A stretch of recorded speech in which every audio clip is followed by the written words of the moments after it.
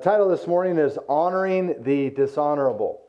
And I was reflecting on some of the songs we were singing this morning, and one of them had the phrase in it, I will live my life for you.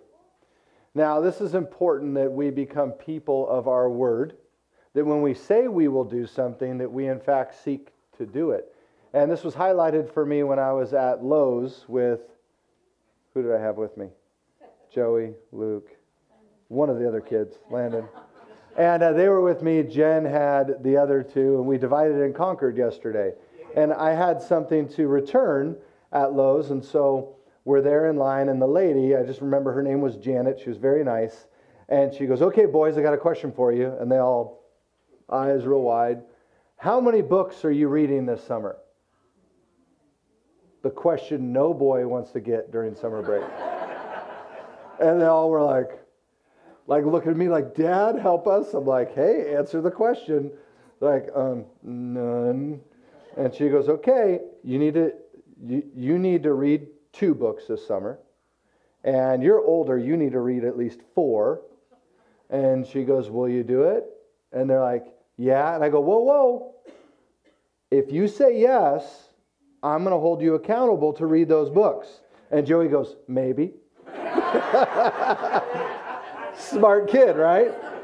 The point is being a person of your word. So when we sing songs like, I will live my life for you, it's like, whoa, wait.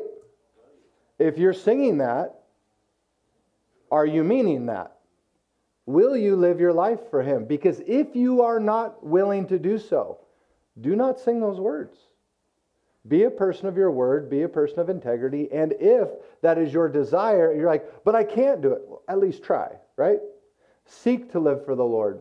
And I think it's important for us to realize that as followers of Christ, the goal as a pastor is for me to encourage you to live your life for the Lord. For me, myself, my family, and I to do so, to encourage you to do so, that we wouldn't just come here and be consumers of a product. Because our culture creates us to be consumers. Look at your trash cans the day before trash day. Have you ever took account of how much you consume? How many things we consume we don't need? And we get in this constant cycle of products in, consumption is made, and products out. Amazon is really good at helping us to get conditioned to the shipment cycle of things that we think we need. But people treat church the same way. We seek to consume a product. But if you're a consumer, then you also become a critic. You become someone who takes a product, you evaluate it, and then you complain about it or you approve of it, either way. But if you are a co-worker rather than a consumer, then you have a vested interest on what's actually being accomplished and done. Then instead of critiquing, you actually become a part of making things more excellent and being a part of God's kingdom rather than a critic of it. Does that make sense? So let's not just be consumers of a product. And that's the big battle, is that we get people coming to church, but are they living like the church the rest of the week? Because if you just come here and you just agree with what's going on, but then your life doesn't change, if my life doesn't change, then where's the impact? Where's the true value of what we're doing here? The value is in lives changed, of faith strengthened, of equipping you and I to live life no matter what comes our way. Amen? And so today, we start day 1 of 2 Samuel. Yay! Now, don't get too excited, because really 1 Samuel and 2 Samuel were one book at one time. So we're really halfway through. But it's a good transition point. And I have to kind of bring you up to speed on where 1 Samuel ended, because 2 Samuel begins right at the same place. But it's important for us to understand the purpose of 1 Samuel, which is the rise and fall of Israel's first king. Which is king? Good. And he is symbolized as man's choice, man's king, and we see how that failed God's people. how he failed God's people, and they fell into his sin as well. But the purpose of 2 Samuel is the rise of God's king. Who's that? David. And it very much points to the true and coming king who has come and will return again, which is Christ our Savior, signified as the Son of David, the one who would come. And so 2 weeks ago, because that was the last time we were in 1 Samuel, we took a break for Father's Day, we saw the demise of Saul. The beginning of the book is his rise, the end is his fall. It kind of makes sense, but it's not a very glamorous fall. You've seen people sometimes trip and they fall kind of slow motion and they gracefully, tumble on the concrete and come up like they meant to do it. Have you ever played off a fall?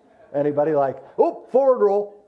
And then you just walk it off and everybody's like, wow, that was impressive. And then there's the ugly, nasty fall. The one that it happens and it keeps, you just see it getting worse and worse as they fall and crumple. That happened to Joey yesterday. We were in the front yard, they're riding bikes, and he tried for some cool move, and all of a sudden we hear this smack, and he falls, and he keeps rolling, and his limbs are getting entangled in his bike as they keep rolling. It wasn't a pretty fall. It was ugly. And Saul had an ugly fall, although he popped up and he was like, I'm good. Saul did not get up. Saul was down, and he never got up again. He fell from grace, and it's a very unfortunate end to Saul. And I just want to read for you this account at the end of 31, because we get a contradictory account in the first chapter of 2 Samuel. Now, the people will say, the Bible contradicts itself. If you do not understand context, if you do not understand what the Bible is saying, then you might come to that conclusion. And you'll see here today that there's two accounts of the same event, and they differ in major areas because one is true and one's a lie. Okay, that's why. And it's meant to be displayed as that. So let's read 1 Samuel 31, verse 1. It's just a review, so I'm not going to have you stand yet. We'll do that in 2 Samuel. But this is what happened to Saul. Now the Philistines were fighting against Israel, and the men of Israel fled before the Philistines and fell slain on Mount Gilboa. Remember, this is that great battle between the Philistines and the Israelites. Saul was in great fear. He sought counsel from a medium, someone who consults the spirits of the dead or demonic spirits, which he was not allowed to do biblically. And so Saul went into this battle already having lost, spiritually speaking. And the Philistines overtook Saul and his sons, and the Philistines struck down Jonathan and Abinadab and Malchishua, the sons of Saul. So 3 sons died in this battle. And the battle pressed hard against Saul, and the archers found him, and he was badly wounded by the archers. Then Saul said to his armor-bearer, draw your sword and thrust me through with it, lest these uncircumcised come and thrust me through and mistreat me. But his armor-bearer would not, for he feared greatly. Right there we know the armor-bearer shows himself to be honorable in this instant. It was against the law of God to kill another, especially the king and the Lord's anointed. So he was not willing to break God's command in doing so. And when his armor-bearer saw that but his armor-bearer would not, for he feared greatly. Therefore Saul took his own sword and fell upon it. Take special note of these events because they will be contradicted in the next chapter. And when his armor-bearer saw that Saul was dead, he also fell upon his sword and died with him. Thus Saul died, and his 3 sons and his armor-bearer and all his men on the same day together. And when the men of Israel who were on the other side of the valley and those beyond the Jordan saw that the men of Israel had fled and that Saul and his sons were dead, they abandoned their cities and fled, and the Philistines came and lived in them. We see this as the supreme example of God rejecting Saul as being king. He was called to be king, he was chosen to be, but he proved himself unworthy. He lived dishonorably, and so God allowed him to be judged in this way. Are there consequences to living against God's word? Yeah. Here's the thing. God kind of stacked the deck against those who would disobey him. He gave us his good word, the law, the things that are meant for our good, and gave us the realization that this is how we should live. But we also have the ability to live contrary to that. But he did not create the world in a way that if you live contrary, you're going to have God's blessing in those things. There's going to be consequences, and sometimes it takes time for those consequences to reveal themselves, does it not? It's sometimes the first experience or the first act in an area of sin, you don't see the damage. But after repeated exposure and repeated participation, the damage reveals itself. Sometimes it's in the first act and it's done. You know, there's those substances that there's a progression to the addiction, and there's others, like I think it's methamphetamines, that in one use, heroin is the one. One use of it and you're absolutely addicted. From one shot, one experience. Sin can be a gradual addiction or it can be an instantaneous one. Either way, we shouldn't participate in it because we now know what that sin is and we have a personal experience with it, and we can now have the enemy, Satan, using it to tempt us in ways we would never be tempted before. And so Saul is rejected because of his conduct. He is cut off by the Lord because God said in Leviticus 20 verse 6, if a person turns to a medium or necromancers whoring after them, I will set my face against that person and will cut him off from among his people. And so God cut Saul off. He was then, we read at the end of 1 Samuel 31, that the Philistines came, they stripped the slain, meaning took all the things of value off of the dead soldiers of Israel, and they came across King Saul and his sons, stripped their bodies, decapitated him, hung his body and his head on their wall as a trophy. And then the men of, I think it was Jabesh Gilead, which Saul saved at the beginning of his reign as king, they mustered up their forces, rescued back the bodies, burned them, and then they buried their bones. Saul was a dishonorable man who died a dishonorable death. He was not well honored.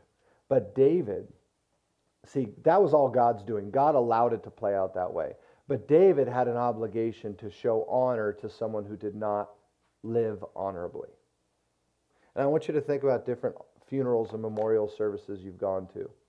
Is it appropriate to speak poorly of the deceased? No. It's a big cultural no-no. There's times in which, any one of us, when we pass, there are going to be those who could stand up and say things about us that aren't very nice. Right? And they're, I'm just being truthful. No, you're being a fool. That's not what you do. You show honor. You show grace. You allow grace to cover a multitude of sins in those moments, and you choose to focus upon the good that that person possessed, that they modeled, and that you focus on those things and celebrate the good in their life. But why should that only be appropriate when they die? Why shouldn't we focus upon that while they're alive? Why shouldn't we celebrate the good things in one another than getting obsessed with the deficiencies we see in others and that we're blinded to in ourselves? So we should seek to show honor, and that's much of what we're talking about today. The honor that David shows a man who does not deserve it. So we're going to see the rise of David, which begins with the fall of Saul. The three sections this morning is the contradictory account. David mourns for Saul, and then David honors the dead. So why don't we read 2 Samuel verse 1 together? You'll notice from the beginning that this account of Saul's death is going to vary greatly from the one told us at the end of 1 Samuel. So stand with me in honor of God's word, please. 2 Samuel chapter 1, verse 1. There's two sections to this. The news of Saul's death and David's response. And the last half of this chapter is a song of lament that David wrote in honor of Saul and Jonathan. Verse 1. After the death of Saul, when David had returned from striking down the Amalekites, David remained 2 days in Ziklag. And on the third day, behold, a man came from Saul's camp with his clothes torn and dirt on his head. And when he came to David, he fell to the ground and paid homage. David said to him, "Where do you come from?" And he said to him, "I have escaped from the camp of Israel." And David said to him, "How did it go? Tell me." And he answered, "The people fled from the battle. And also many of the people have fallen and are dead. And Saul and his son Jonathan are also dead." Then David said to the young man who told him, "How do you know that Saul and his son Jonathan are dead?" And the young man who told him said, "By chance I happened to be on Mount Gilboa, and there was Saul leaning on his spear, and behold, the chariots and the horsemen were close upon him. And when he looked behind him, he saw me, and he called to me. And I answered, 'Here I am.' And he said to me, 'Who are you?' I answered him, 'I am an Amalekite.' And he said to me, 'Stand beside me and kill me, for anguish has seized me, and yet my life still lingers.' So I stood beside him and killed him, because I was sure that he could not live after he had fallen.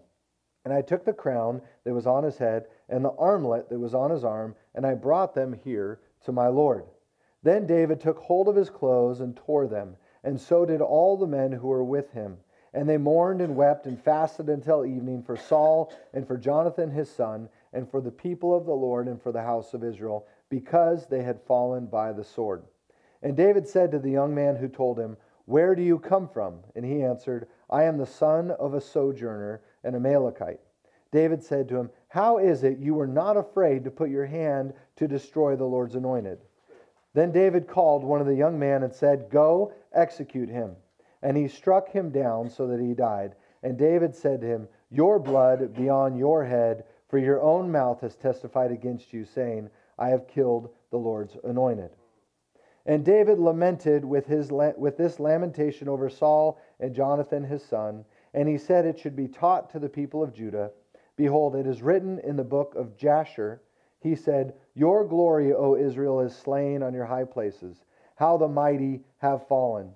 Tell it not in Gath, publish it not in the streets of Ashkelon, lest the daughters of the Philistines rejoice, lest the daughters of the uncircumcised exult. You mountains of Gilboa, let there be no dew or rain upon you, nor fields of offerings, for there the shield of the mighty was defiled, the shield of Saul not anointed with oil. From the blood of the slain, from the fat of the mighty, the bow of Jonathan turned not back, and the sword of Saul returned not empty. Saul and Jonathan, beloved and lovely, in life and in death, they were not divided. They were swifter than eagles, they were stronger than lions. You daughters of Israel, weep over Saul, who clothed you luxuriously in scarlet, who put ornaments of gold on your apparel. How the mighty have fallen in the midst of the battle. Jonathan lies slain on your high places. I am distressed for you, my brother Jonathan. Very pleasant have you been to me. Your love to me was extraordinary, surpassing the love of women. How the mighty have fallen, and the weapons of war perished." You can be seated. One thing to note is David's great grief, sorrow, and lamentation over a man who in every ways proved himself to be David's enemy. David showed himself loyal to Saul all the days of Saul's reign.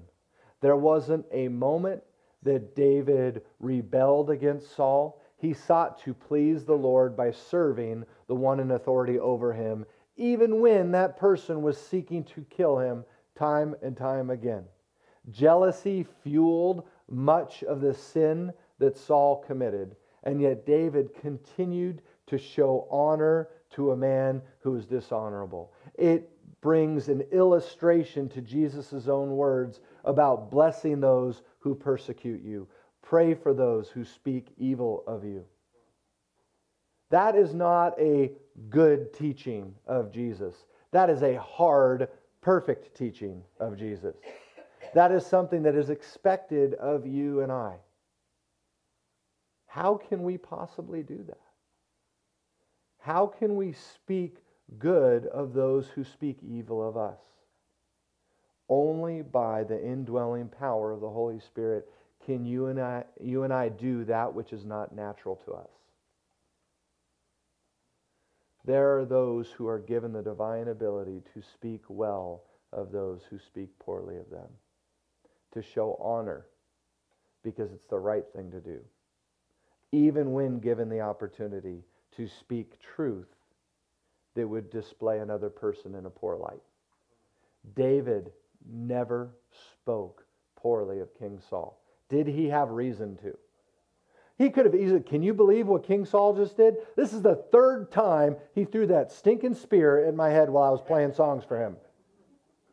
Not only that, every time I sleep, I don't know if one of his assassins is going to be there leaning over me with his sword. You know, and then this and that. And do you remember that time? He was relieving himself in the cave, and I could have just taken him out right then, caught him with his pants down, and it would have been over. But David never did that. So we never have an excuse to do that. To take opportunity to make others look bad and ourselves look good. This chapter shows that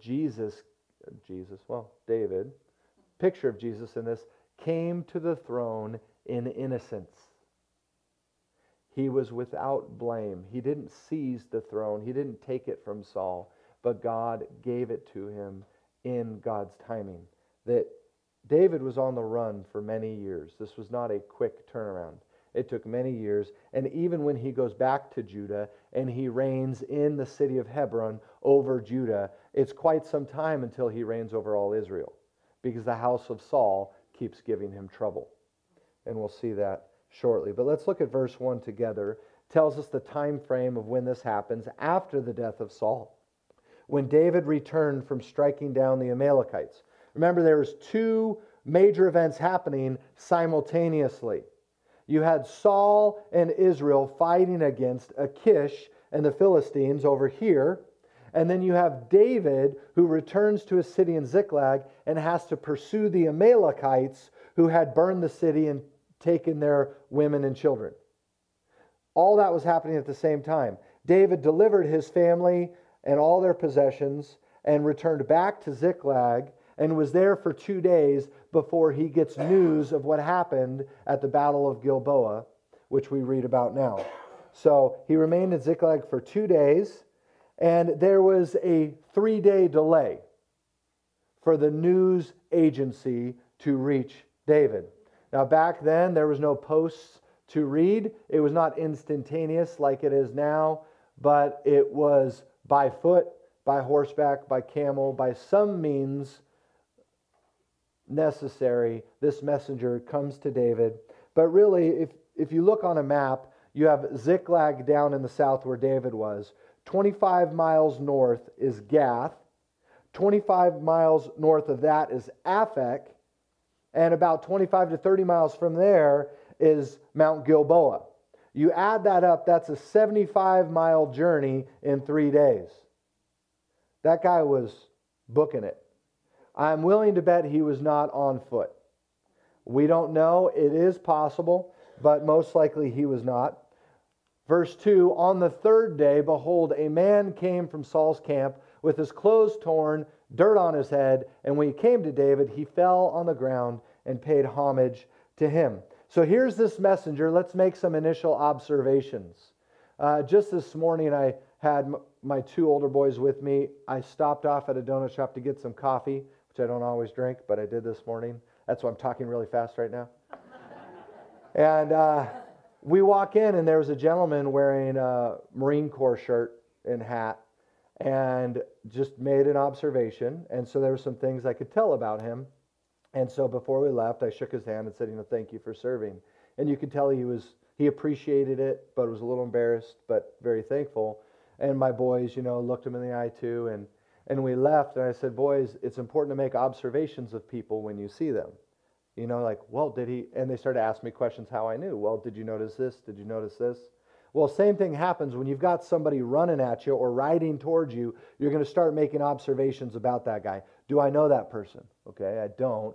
Can I tell anything about them? Well, his clothes are torn, dirt's on his head. That's the traditional posture and attire of someone who's grieving. Okay, this is not good news. This is bad news coming my way, right? He's a man. He's of military age. So maybe he's coming from battle, bad news of a battle that happened, but David is still not aware of what it possibly is. This guy could be a lone survivor. But this guy is a messenger, but it's different than the stories of Phidippides. Hard name to say. I've had to practice it before today. But Phidippides is the myth that is told about the word Nike, or the goddess of victory. Phidippides is the guy who, when the Athenians were in battle against the Persians, who were much bigger and stronger, the Athenians won a battle, and Phidippides is the messenger who made the 26-mile run from the plains of Marathon to Athens to announce the Athenian victory. And upon reaching the city of Athens, he made his way into the center and he proclaimed one word, the word Nike, and then fell down dead from exhaustion. That's how the myth goes. There's certain stories about it that it wasn't actually 26 miles, which is why we get the 26.2 for a marathon today. But it was more like 75 miles or even 100 miles, and it was a different battle and so on. So there's multiple accounts that the truth is somewhere in between.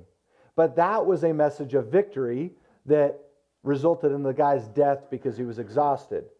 This messenger, it's similar yet different. He brings news of a battle, but instead of victory, he brings news of defeat. And yet the similarity is that bringing this message resulted in his death as well. Not because he was exhausted, but because he lied. And his blood would be upon his own head. So let's look at verse 3. David now begins to question him, which you would as well. Where do you come from? And he said to him, I have escaped from the camp of Israel. So now David knows that it's the battle that David was almost fighting again. Remember, he was living with the Philistines. The king Achish wanted David to be his bodyguard for life, wanted him to fight with the Philistines against Israel. God saved David from that obligation. But David knows full well that the Philistines were fighting Israel and fighting King Saul. So it's news of that. And David said to him, how did it go? Tell me. And he answered, the people fled from the battle. And also many of the people have fallen and are dead. Saul and his son Jonathan are also dead. Now, there's 2 points to this message. The people fled from the battle, meaning that Israel is in full retreat. That was very bad news. The last time this happened, the Israelites were in defeat and in full retreat, was when God decided to judge the wicked house of Eli. Remember Eli the priest, who Samuel, at the beginning of 1 Samuel, took his place as the priest over Israel? Eli was replaced because his sons showed hatred and contempt for God's offerings, and they were wicked, and their father Eli did nothing about it. So God judged that house of Eli, and they were removed from the priesthood, no longer allowed to serve. God does the same thing with Saul.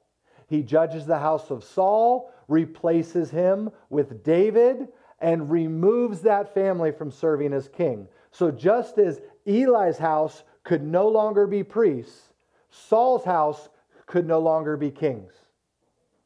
Because of their contempt for the Lord's sacrifice and the Lord's word. That is no different for you and I today. If you show contempt for the sacrifice of God, which was his own son on the cross for your sins and mine, and you have shown hatred for God's word by rejecting it, then you are replaced and removed from serving the Lord and enjoying him for all eternity in heaven.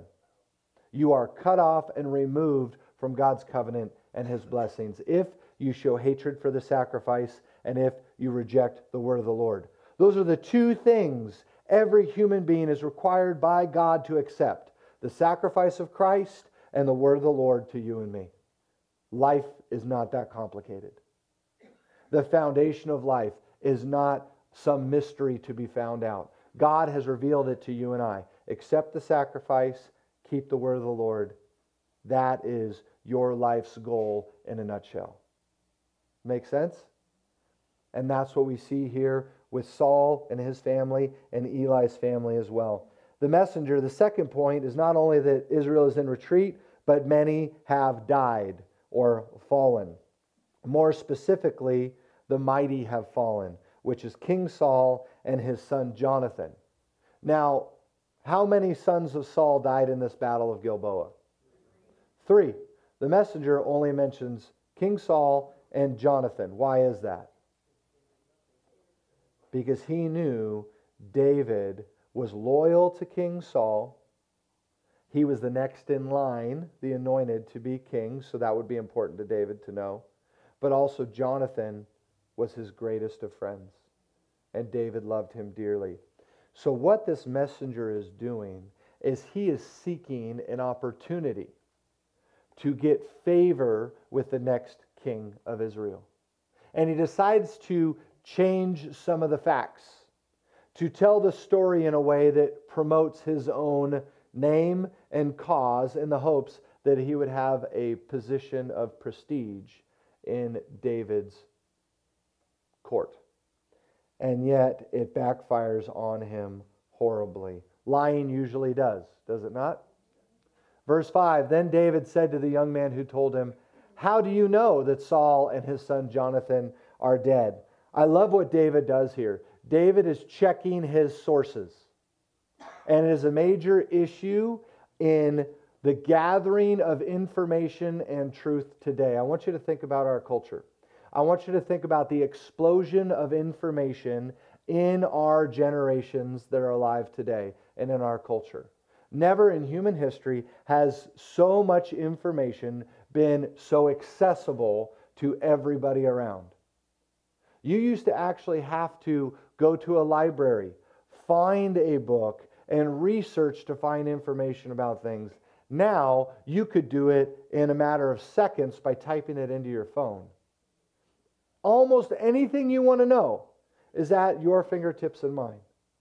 But here's the thing that happens today, and it's a major issue. Very few people alive check the source of the information.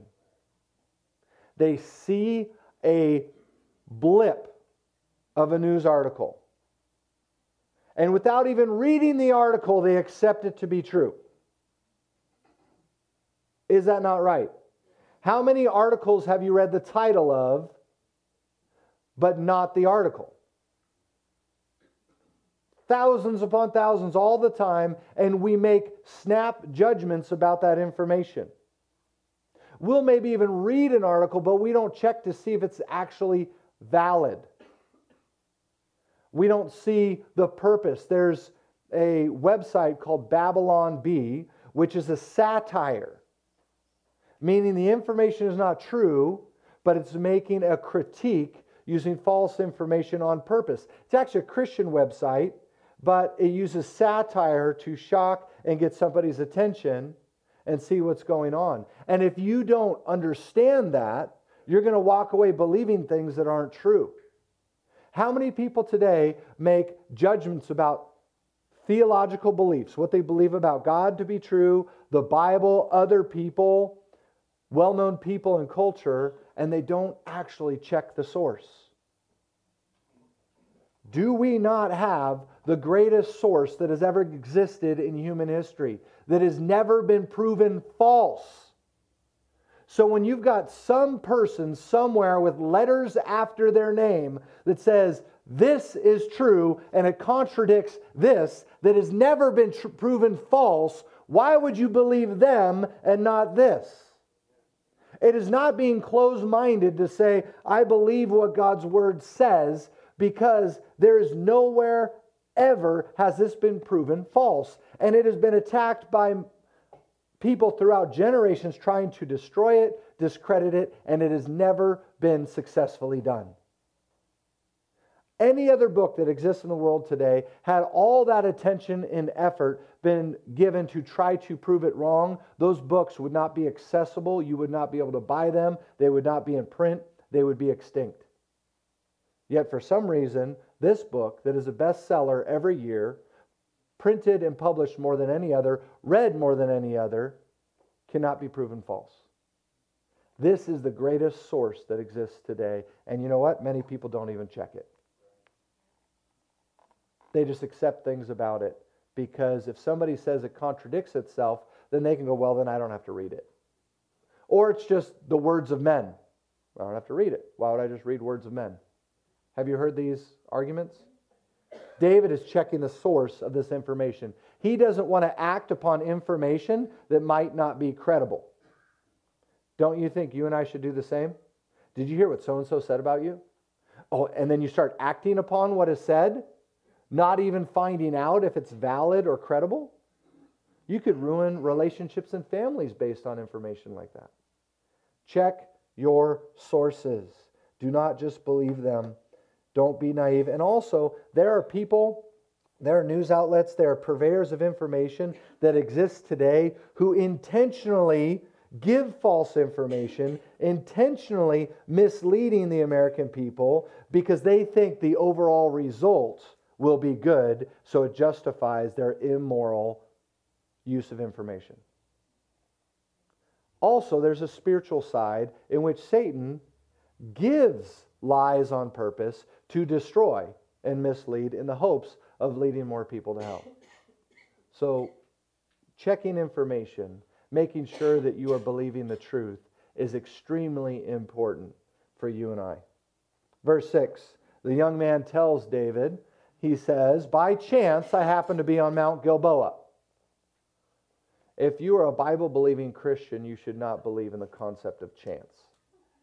Chance implies a universe that is out of control, that is not being guided towards a destination. You see, God is sovereign over all things. It was not chance that allowed that man to be on that mountain where Saul died. It was God's sovereign hand that allowed it. It's not by chance that you're here this morning. You freely chose to be here, but it was God who directed your steps and enabled you to be here to hear God's word this morning. I love what A.W. Pink said in his book, The Attributes of God. Listen carefully to this concept of God in our, now it's the 21st century, but he wrote in the 20th century. He says, the lowercase God of this 20th century no more resembles the supreme sovereign of Holy Writ than does the dim flickering of a candle the glory of the midday sun.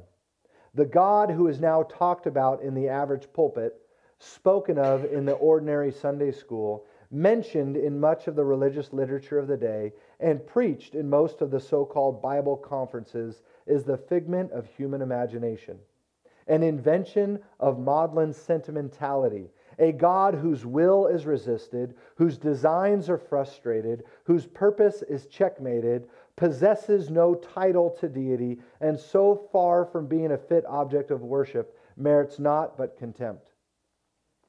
That is how Pink saw God being communicated in the world in the 20th century, and it hasn't been much different. God oftentimes is promoted as very small. One who can be resisted at all times, who is not very awe-inspiring or worthy of worship. And yet the God of Scripture is. He does as He pleases. He rules over the heavens. We're told that Saul was leaning on his spear, and behold, the chariots and horsemen were close upon him. This is where we start to realize this guy's account of what happened to Saul isn't legitimate. And I'll tell you why. There's a few reasons why, but let's read his account first. Verse 7, and when he looked behind him, referring to Saul, and he saw me, and he called to me, and I answered, here I am, O king. Verse 8, and he said to me, who are you? I answered, I am an Amalekite. And he said to me, stand beside me and kill me, for anguish has seized me, and yet my life still lingers. Now, he's making himself look really good right now. Like the king of all Israel asked me, an Amalekite, to stand by him and give him the honor of taking his life, so the Philistine scum did not take his life. So I stood beside him and killed him, because I was sure that he could not live after he had fallen. And I took the crown that was on his head and the armlet that was on his arm, and I have brought them here to my Lord. That is the story he told. And yet there's many contradictions, and I'll read them for you. Between the original account at the end of 1 Samuel and this account, number one, the original account said the archers found him. This guy said the chariots and horsemen hard pressed upon him. He got that wrong. Then number two contradiction, the original account said Saul made the request of his armor bearer, but this guy says, no, Saul asked me to kill him. Contradiction number three, the original account said the armor bearer would not kill Saul, but here the messenger gladly killed the king. The next contradiction, number four, the original account said the armor bearer followed Saul and fell upon his sword as well, yet this messenger, instead of taking his own life, escaped. And then Saul died and his 3 sons. So which account should we believe? And I had to wrestle with this. Which one's true? Is there a way that both of these are true? Or which one's more favorable? Well, the end of 1 Samuel is an account that is meant to record the historical event as it happened. This account is a messenger who has motive to change the facts for his own benefit. And that's what is revealed here by the way in which David treats him. We see that what really happened is Saul was wounded by the archers. He made the request of the armor bearer to kill him, who would not break God's command and kill the king, the Lord's anointed. So Saul fell upon his own sword when the messenger said he leaned on his spear. They were very different implements of war. Saul carried a spear, a sword, and a shield.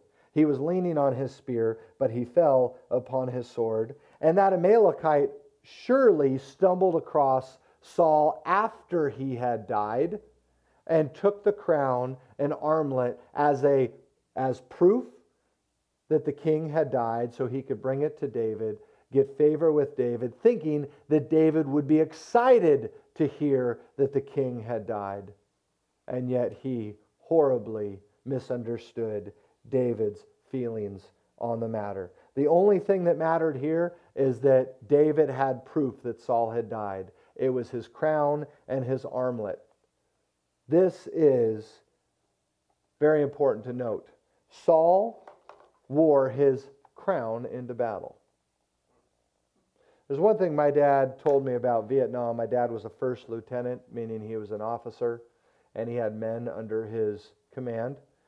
And whenever you were out in the field, you did not want your men saluting you, because it made the sniper across the way know who he should kill first. You don't have any insignia that highlights your position of authority out in battle. You want to just look like one of the other guys. But Saul was too proud for that. He wanted the recognition, so he wore his crown into battle. Who do you think the archers were aiming for first? The guy with the shiny thing on his head. Doesn't make sense, right? But here you have pride coming before destruction. And that's exactly what happened to Saul. He ended up being a very proud man, which led to him falling horribly. Do not let pride lead to your own destruction. Whether it's relationally, whether it's professionally, whether it's spiritually, pride will cut your legs out from underneath you and make you fall on your face in front of others. And so, the account was true. Saul had died. So David took hold of his clothes, tore them, and David grieved over Saul. They mourned and wept, fasted until evening for Saul and Jonathan his son, for the people of the Lord and for the house of Israel, because they had fallen by the sword. David said to the young man who told him, "Where do you come from?" And he answered, "I am the son of a sojourner in Amalekite." Who are the people that David just killed off?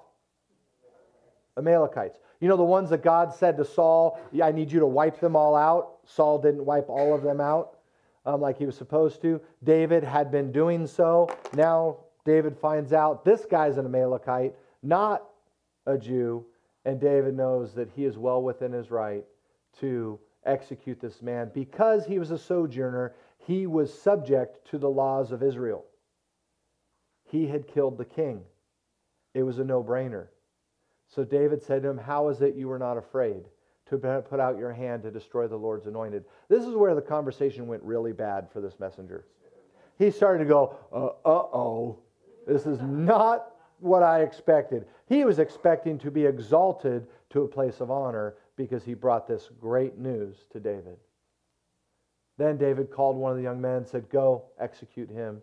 And he struck him down so that he died. And then David said to him, your blood be on your own head, for your own mouth has testified against you, saying, I have killed the Lord's anointed.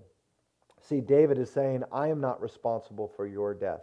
You are responsible for your own. And this is a picture of what I see at Jesus' own crucifixion. When he was handed over by Pontius Pilate to be crucified, and Pilate washed his hands of the matter, and he says, let this man's blood be upon your own head, to all the Jews. And they even said, let his blood be upon us. Let we be the ones who are to blame for killing the Lord's anointed. Wow. Do you see that parallel? You are not to kill the Lord's anointed. And yet you and I, in our own sin, are the ones who killed the Lord's anointed, are we not? The anointed of the Lord, the anointed one is the Messiah. That is Jesus. He was anointed by God to bear the sins of many upon the cross, to become a curse for you and me so we could be blessed. See, we are the ones who lived dishonorably. We, like Saul, have not kept God's word. We have not honored him with our life at certain times, and we have rejected the word of the Lord and rejected his sacrifice. But if you are still alive today, which I assume all of you are in this room, you have an opportunity to accept the sacrifice and to keep the word of the Lord by believing in his Son. By so doing, you receive eternal life. You can live your life for his glory and honor, and you could be exalted to a place of honor in his presence at the end of your life, rather than being cut off and removed from the family of the Lord. What would you rather have? David is one who shows us what it means to honor the dishonorable. I want to share this quick thing because I found it, and I found it very insightful in many ways. But we are called to show honor. See, God allowed Saul to die in dishonor because that's what he deserved. That is God's doing. We are not the judge. God is. So we are to show honor even when somebody is acting dishonorable. Husband, wives, do you show honor to your spouse when they are not acting honorably?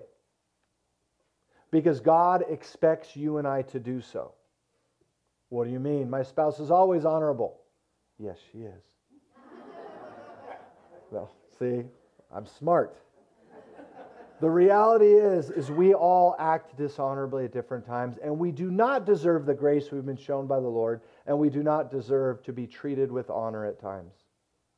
But just because we're acting dishonorably does not mean that the other person doesn't need to show honor, and we need to show honor when they are not acting honorably, because we are not their judge. We are to show honor. That's why the New Testament tells us, wives, submit to your own husbands as to the Lord. That's a tough one, but it's a way of showing honor. Husbands, 1 Peter 3:7, likewise, husbands, live with your wives in an understanding way, showing honor to the woman as the weaker vessel, since they are heirs with you of the grace of life, so that your prayers may not be hindered. Do you know how the Greek word for honor is spelled transliterally? T-I-M-E. It's pronounced time, but it's transliterated time. That means to show honor to your wife means to give her time. It means to show value, to give an estimation of worth to the other person, showing that they are of highest value to you. Now, I don't know of a woman out there who does not see the validity of that statement, that they feel most honored when their husband shows them T-I-M-E, time. And the same goes the other way. Wives, show time, honor. effort, value to your husband, even when they're acting like boneheads. Right? Let's pray. Father, we thank you for this morning. We thank you for your holy word, and I pray, Lord, that you would help our families to be holy according to your word. Help us, Lord, to walk in truth, to check our main source of information, your holy word, and help us to be in line with your truth. Lord, I pray that we would be those who bless those who persecute you, that we would be those who show honor even when others aren't acting honorably as they could or should. But Lord, help us to live honorably, to show honor, to show grace. We thank you that your love covers a multitude of sins. Help us to speak well of those who have sinned against us. And Lord, help us to be like David, Lord, who showed great honor to someone who was very dishonorable to him. Thank you, Jesus, that we have been dishonorable, that you showed us great honor. Help us to follow you, to accept your sacrifice, and to keep your word. And in Jesus' name we pray. Amen.